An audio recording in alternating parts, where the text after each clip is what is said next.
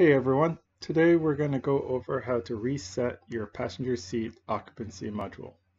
If this device goes bad in your vehicle, not only will you have to order a new one, but you'll also need Vcom to reprogram your new module. This client has already replaced the defective unit and is ready for programming. Ensure that the passenger door is closed, you're not sitting in the passenger seat, and the outside air temperature is above 0 degrees. Let's get started. Open up Vcds and go to module 15 for airbags.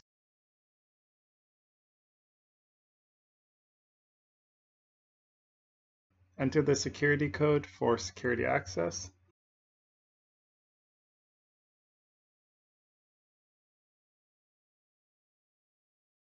And from there, you're going to go to fault codes and clear all active faults.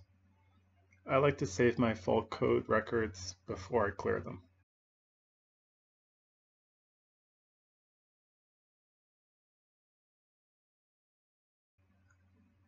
After that's done, go to basic settings and select seat occupied recognition serial number.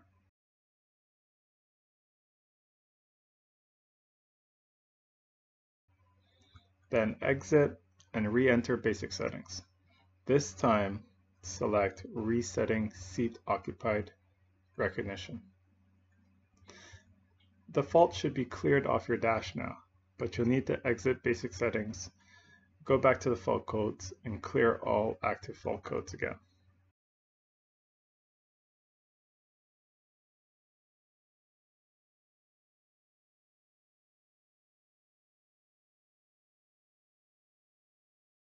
Once this is done, you can perform an ignition cycle to verify that the vehicle fault codes do not come back in module number 15.